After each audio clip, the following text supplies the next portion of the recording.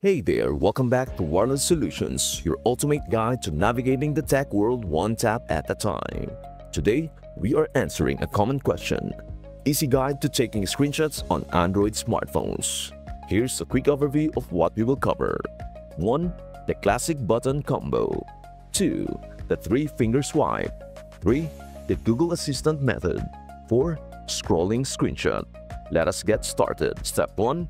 The classic button combo. First, press and hold the power button and the volume down button at the same time. It is like a phone handshake, but faster. You will hear a click and voila, your screenshot is taken. It is like capturing your phone's best moment, frozen in time. No more hunting for paper and pens. Just tap and you've got it. Step 2. The 3-finger swipe. Feeling a bit fancy today? Well, why not impress your friends with a slick, no-button screenshot move? All you have to do is swipe down with 3 fingers on the screen. It is like your phone's giving you a secret handshake, only way cooler and without the awkward handshakes that make you wonder, did I just mess that up? No buttons, no fuss. Just swipe down with 3 fingers and bam! Screenshot taken like a pro. It is so easy. You might accidentally screenshot your lunch, your thumb, or both. Whoops, but hey, now you got a photo of your food?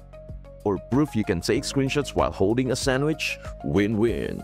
Step 3. The Google Assistant method. If you want to impress your friends with your futuristic tech skills, ask Google Assistant to take a screenshot. Just say, "Hey Google, take a screenshot," and boom, it is done. No buttons, no swipes, just your voice commanding your phone like a high-tech wizard. You can check in your gallery and here's the photo that we took. Step 4. Scrolling screenshot for a longer content. Got a super long conversation or web page you want to capture? After you take a regular screenshot, tap the scroll capture option at the bottom of the screen. Your phone will keep scrolling down and grabbing more content until you tell it to stop. It is like your phone has a scroll bar that never ends. Perfect for those I need to capture everything moments.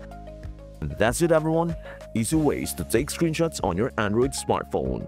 Whether you are using the classic button combo, the 3-finger swipe, Google Assistant, or scrolling screenshots, simple, right? If this helped, give us a thumbs up and hit the subscribe button for more tips.